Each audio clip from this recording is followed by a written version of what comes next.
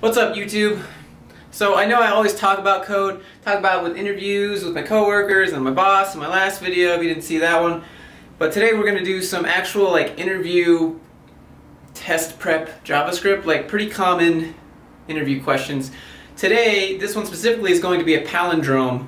What is a palindrome? Well, let me show you. I'm left-handed. It's going to cover the struggle of my life. Hold on. It's a word that is spelled the same forward and backwards. So mom, dad, race car, same forward and backwards.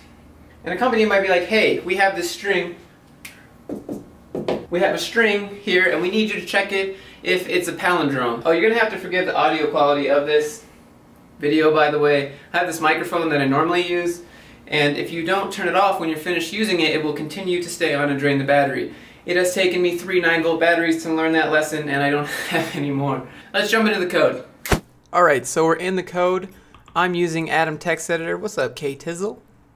I'm using Atom Text Editor. This is my personal favorite. I like to use for these little toy problems, interview problems, whatever you want to call them. You can add packages, aka mods, and you can mod it out. And I add this little combo thing, so I'm typing and a number goes up. Anyways, it's pretty cool. If you want it, go ahead and whip out the Google Atom Text Editor, pop that in, atom.io. If you can type a URL, if you're capable of that. You can download Windows or you can download Mac. It will pop up depending on what OS that you're on. Otherwise, go ahead and right click, go to Inspect. It's going to pop up with a little console down here.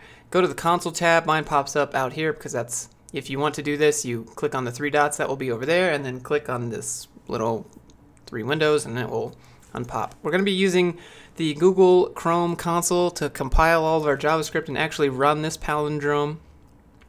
I'm not using ECMAScript 6 because I don't want to install npm or run Babel and all that stuff, and I just want to use plain old vanilla JavaScript to solve this. So we're using Google Chrome or Firefox console, or hopefully you're not using Internet Explorer console. Let's go ahead and get started here. If you're a cheater, go ahead and pause that video and copy and paste this, or hit my GitHub down below and copy and paste it, change these values for whatever you need so that you can get that job. Good luck to you, ma'am or sir. Otherwise, I'm just going to type it again and explain it as I go. So the first thing we need is a function, and we're going to give it a name, palindrome checker. It's going to take a string here. Go ahead and finish that syntax out. We're going to be using recursion. Recursion is basically a loop, but it's a function instead. So if you type out a for loop, for I equals 0, if I is less than 10, go ahead and increment up, and then it will stop until it gets to 9. It will stop, right? So that's how a for loop works. But recursion in a function works the same way, except once the function meets a certain condition, it stops. So let's go ahead and set that condition.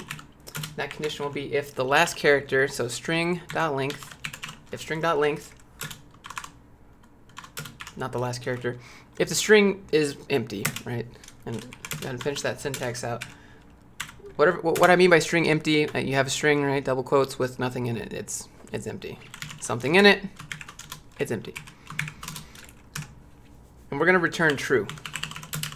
That's going to be the stopping condition. If it's empty, we're going to return true. So let's go ahead and talk about how we're going to solve this first and the best way to do it. I know that you can use regex, but I am not a wizard and I don't possess magical powers, so there's not going to be any regular expressions involved in this. So the best way otherwise is if you have a string here, let's use my name Josh, which is not a good example because that's not a palindrome. So let's use race car. So how we're going to do it is we're gonna check the first letter of the string and the last letter of the string, and if they match, good. We're going to continue and we're gonna slice them off, and we're going to check the first one and the last one, and if those match, we're going to slice them off, and the first one and the last one, and we're going to slice them off, and then you have one letter left, which is the first and the last one, which is still true, and then the string will be empty, and this condition will be true, and it will say true, yes, it is a palindrome. That's how we're going to solve this. Let's go ahead and set our second condition here. We need to make sure to check if it's not a palindrome, so that's what we're going to do now. So let's check if the first index of the string, right, that's what this is. You'd think it'd be 1, but that's not Not how programming works. You have to type 0. It's a 0 index, it starts at 0.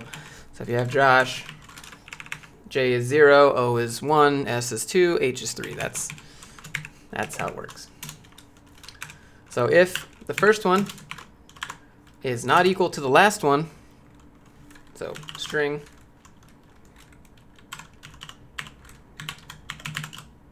string.length -1, that's what string.length -1 will give you the last thing of a string or an object or whatever it is you're using. So if you have my name, we have the string here, and then you want .length -1, well, that will give you the H. Go ahead and finish out that syntax. We're going to return false, not in caps. Return that false. Otherwise, we're going to slice off just like I was explaining before. So let's return the function, loop again basically. String.slice. We're going to be slicing off the first thing and the last thing. So I know it's weird.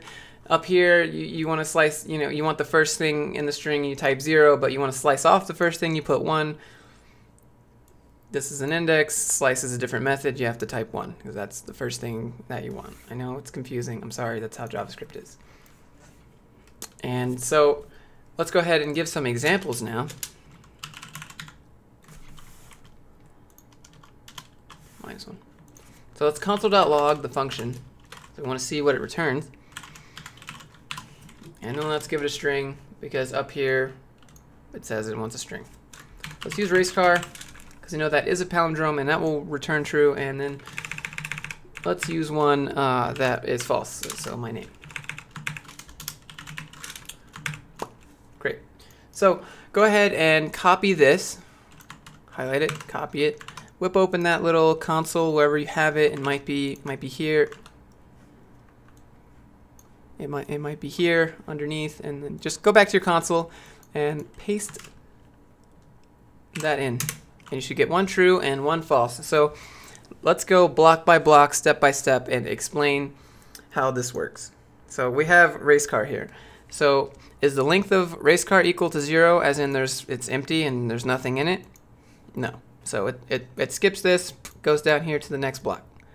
So is the first letter not equal to the last letter? Well, no, they're the same. So it skips this, and then it goes down here to the function and slices off the R, and then it comes back up and does the same check. Is it empty? No. Does A equal to A? Yes, it does, so it skips that. And it does that until it's done. So let's use Josh. So is it empty? No. But is the first letter equal to the last letter? So is J equal to H? No, it's not. So it's going to stop. It's going to return false right here. And then returning false basically cancels out this loop. Otherwise, it's just going to keep going until it's true or false. And that's recursion also. So if this helped you and you want to see more videos like this, I make a variety of content on this channel.